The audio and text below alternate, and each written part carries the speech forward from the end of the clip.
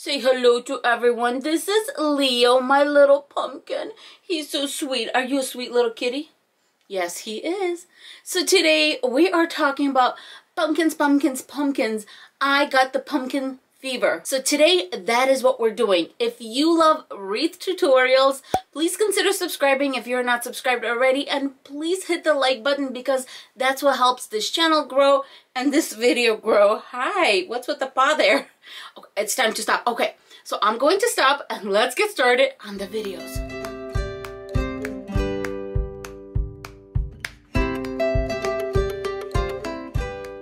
Here are the supplies for this wreath. I have a pumpkin wreath form. I have a foam pumpkin. This one's from the Dollar Tree and it's about 4.5 inches in width or diameter. Then I'm going to use this beautiful bouquet. Look at this. Originally it was $9.99 and I don't buy these unless they're a minimum 60% off. Next, I'm going to be using this beautiful blue and white fabric, and because it's a cotton fabric, it's a little bit on the thin side, so I decided I'm going to first use the white one and then overlay it with this one for a nice solid and beautiful print. I'm going to be using some blue and white ribbon, and this white one is really pretty because it's kind of lacy and sheer in the middle and it has a beautiful design on the side, and it's just going to match the fabric very, very nicely, and it's going to give a little elegance. The first thing I want to take care of is the pumpkin, so I'm just going to take the tag off, and the way the pumpkin is going to go on my actual wreath is this way. Now I'm going to face my pumpkin the way it's going to be on my wreath form, and that is with my stub going a little bit forward because I want this part to show, which means I'm going to be cutting the pumpkin right here, a little bit sideways. Nothing extravagant. I'm using a letter opener. I'm going to be painting the pumpkin in a dark blue color, and the reason I cut this first is so we can take care of this foam part and paint this part to kind of seal it in. Grabbing some blue paint, I'm going to just start painting my pumpkin, and I'm going to give it 2 nice coats. My blue pumpkin is nice and dry, and the stem is actually this kind of gold color, but with my decor I need it to be silver, so I'm just going to put a little bit of silver paint, and now I'm just going to let it dry. Now it's time to hot glue our fabric to our pumpkin. The size of the fabric pieces that you're going to need in order to cover these pumpkins from the Dollar Tree is approximately 22 inches by 17. Before I start hot gluing, I'm just going to grab a little clip, fold one side of my pumpkin, just fold that inch in and put a little clip on that side. Then I'm going to face it this way. Make sure that I have plenty of fabric on both sides this way, and then I'm going to start by hot gluing my edges, and I usually do side to side, and I'll do a quick one just like this, and then this side exactly where the clip was. After I hot glued the sides, I'm going to do the bottom and then the top. Next, I cut 2 slits for the fabric that needs to go inside. And then now I'm just going to go all the way around the pumpkin and start bringing all the fabric in and hot gluing it in place. And now I'm doing the exact same thing with my blue and white fabric and just hot gluing it to the back. After both of your fabrics or one nice thick fabric is hot glued to the back, grab your pair of scissors and about 1 inch from the edge, clean it up and cut off all that excess. At this point, this is what your pumpkin should look like in the back and of course the front. As far as the stem of this pumpkin, I'm really not planning on having it shown because the flowers are going to cover it. So what I'm going to do is I'm going to just grab my blue ribbon that I have on hand and I'm just going to go down. Since I have my blue ribbon out, I'm going to make a simple bow.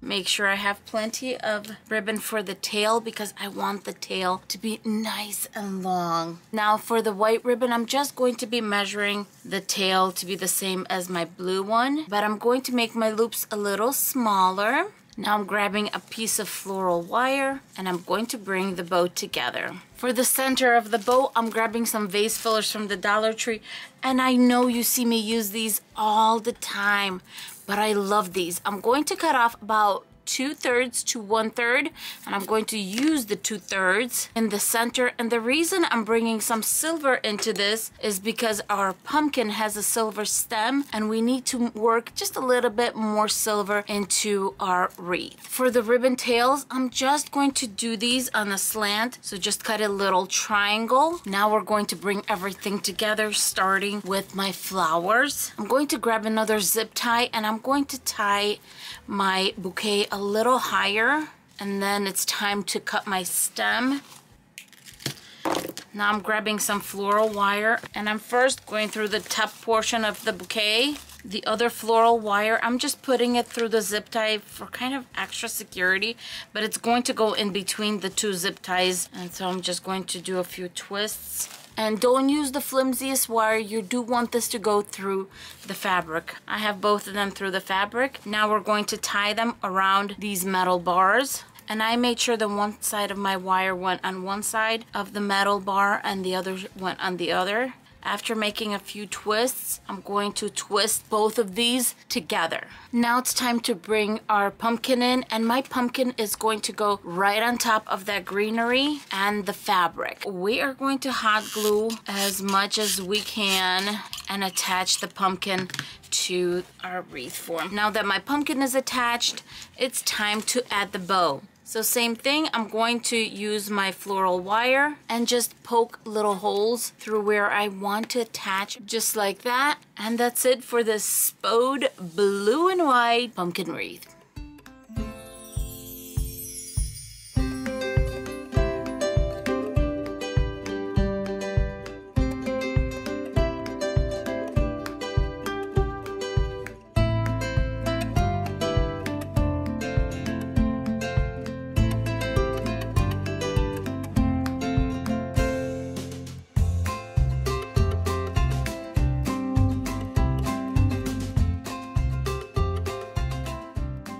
For this pumpkin wreath, I'm going to be using 2 pumpkin wreath forms. And before you actually start this wreath, make sure that your pumpkin wreaths fit one on top of each other nicely. So I'm going to take this top one off, and I'm going to grab burlap. This one was thrifted, and this is actually a sack, so it's doubled. If you're working with burlap that's thinner, you might consider putting a fabric underneath and then the burlap. Also, for this wreath, we're going to be using zip ties instead of hot glue to attach everything. Now I'm going to put my other pumpkin right on top, and I'm just going to start by bringing one of the zip ties in from the bottom and zip tying it in the back, keeping in mind we need to make sure to catch the top pumpkin and the bottom pumpkin wreath form. Now that my sides are done, I'm going to work from the back just because it's easier. Now I'm cutting 2 slits to bring in this part because I want to cover this in some nautical rope. And so I'm going to grab another zip tie and take care of that. And now all the rest of these, I'm just going to start folding and zip tying them in place. Make sure you're catching both of the pumpkin wreath forms. Tighten it up to the back, and let's cut off that tail. That's it. We're just going to continue doing this, going all the way around. As you can see, I'm attaching my zip ties about 1.5 to 2 inches. I feel like my burlap is in place, and now I'm going to cut off the excess, but not too close to the edge. I'm not going to be doing 1 inch like I usually do with fabric. This time I'm going to go off maybe 2 inches because burlap just frays a lot more. And if you want to give it a dot of glue and just hot glue it in place, you can definitely do that. Now that our base is done, let's do the edging to make sure we cover all the zip ties. Grabbing some nautical rope, and I'm just going to start from the top right here from the center. And this first one is just going to go right along the bottom edge of our pumpkin. We are going to do 2 rows, so if your zip tie shows, don't worry about it. Our main goal with this first row is to cover the edge.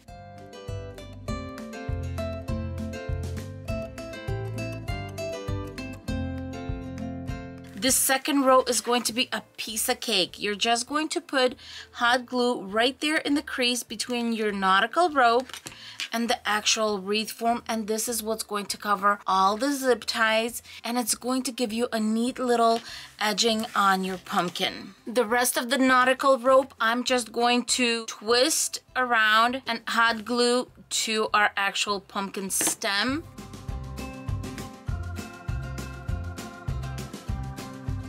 Now it's time to decorate this pumpkin, and I decided to go for this gorgeous yellow and blue. These daisies have yellow on the inside, and then of course these mums are so bright and beautiful. After pulling up all the greenery on my daisies, I'm going to snip them all off as far as I can. Because we're working on a flat surface, what I'm going to do is I'm going to put all my daisies at 90 degrees right here.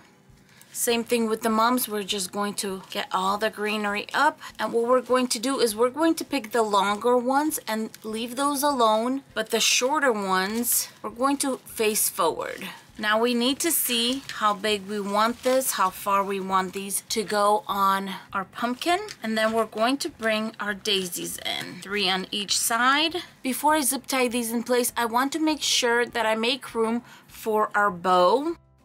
Okay, my florals are done. Now I'm going to grab some ribbon. I got this ribbon at Hobby Lobby, and of course I try to get these when Hobby Lobby has sales. Let's measure how long we want our tail to be. Make our bow, and I'm just making a simple bow. Let's bring the bow together with a little clip, and then I decided to add a little blue ribbon. This one's 5/8 of an inch. I'm going to make a little simple bow. Grabbing a little floral wire, we're going to bring it together nice and tight in the back.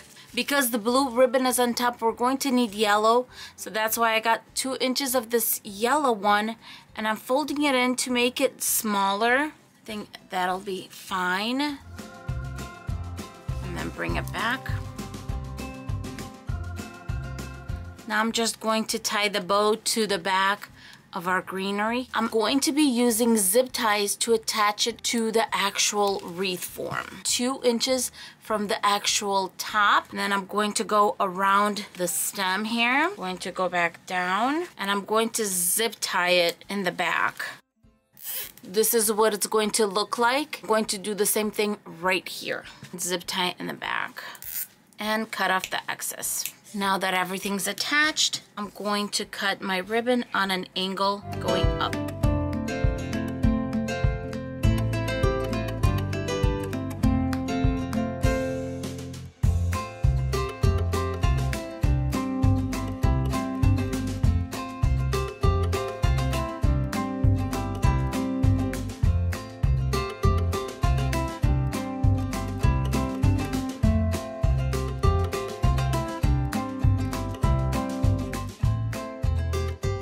This wreath, I'm starting of course with a pumpkin wreath form, some pipe cleaners, and 6 rolls of Deco mesh. I'm also going to be using some ribbon and of course some decor for the top of the pumpkin. The first thing I'm going to do is the border around the wreath form itself, and I'm just using some orange ribbon. You can use whatever orange ribbon you have on hand. I just wrapped it around a few times, a little bit of hot glue, and I'm just going to be wrapping it around the pumpkin and hot gluing it from time to time. As you can see, my ribbon on the outside is all attached. Let's take care of the pipe cleaners. The pipe cleaners I'm going to be folding in half and then in half again, which is going to give us little 3-inch pieces, because for this method we just don't need them that long. To get started on our chain method, I'm going to take 2 rolls of the Deco mesh and just layer them one on top of another. The chain method is another version of the bubble method, but it is different because what we're going to do is we're going to bring our Deco mesh together, use our little pipe cleaner, and let's do 2 good twists. Now let's start making the chain. You can do 5 to 6 inches. I'm going to keep it at 5 because I don't want my wreath to be too bulky. This is a pumpkin, and basically here comes the chain part. Every 5 inches, I'm going to grab a pipe cleaner and just do a little twist. 5 inches, pipe cleaner, and twist. And I'm going to do this to the entire roll of the Deco Mesh. I got 2 chains done. This is 4 Deco Mesh rolls. So I'm going to attach it with my little pipe cleaner, and I'm going to just give it 2 twists in the back. And then for extra security, and now I'm going to fold my chain over, and I'm going to start dividing the Deco Mesh as I'm attaching the next section. I'm taking the next one and I'm separating the 2 Deco Mesh pieces. So basically just kind of opening it up already. And then with the 2 little pipe cleaners, going to attach it, a few twists, open up and attach with pipe cleaners. My first row is done, and I have 16 little bubbles in here. Then I have one coming from this end to this end, just like this, from here to here. There it is. I'm going to open it up, and then I'm going to start going back. So 1 chain should be enough for 2 rows, for a total of 6 Deco Mesh rolls. I start my chains at the top and of course finish at the top because I want a nice smooth bottom here. And don't forget, we do have 1 little bubble at the bottom between each rows, so I'm going to have one between this row too. It's just a lot nicer when you end up finishing at the top. Here's how the pumpkin looks from the back, and here is the front. Now I want to take care of the stem. Grabbing my brown Deco Mesh, I'm going to make some curls and use them as the stem. I'm just going to curl until I feel like it's not going to fray on me. Let's clip that. Let's make another curl. I'm going to bring it together with a pipe cleaner. Give it a few tight twists. I'm going to make 2 more curls, and I'm just going to add these bundles to the stem. For the finishing touch for this wreath, I'm going to make a bow using this beautiful ribbon from the Dollar Tree. First, I'm going to measure how big I want the tail, and I want this one to be quite long. And then I'm going to start measuring off another 12 inches and start making a bow. So first, I measured my 12, then I'm going to measure my 12, and I'm just kind of going around. I have a simple bow for now. Measuring another 12, make another loop. And we're just kind of going around. Another 12, a loop, and now I'm going to bring it together in the center. Grab a pipe cleaner, make it nice and tight, cut off that excess. This is where my bow is going to be kind of laying down. And in the back, I'm just going to attach it to this little corner and to that corner. As beautiful as this pumpkin wreath is turning out already, I wanted to incorporate some of this green into the actual bow. So I decided to grab some mesh tubing. I know I wanted some this way, so let's do 3 of them going down like that. And what I decided to do is just to tie them around the pipe cleaner at the base of the bow. Next, I'm going to put some in the center, 3 loops, inch in the beginning, inch in the back, find my center, bring it in, grab that pipe cleaner, and we are going to put this in the center of our bow. I'm all done with the wreath, but I felt like it needed a little center right here, so I'm grabbing a vase filler, and this one's gold. It's going to match all the edging on my ribbon, and I'm just going to give it a little bit of hot glue and just place it right in the center for that finishing sweet touch.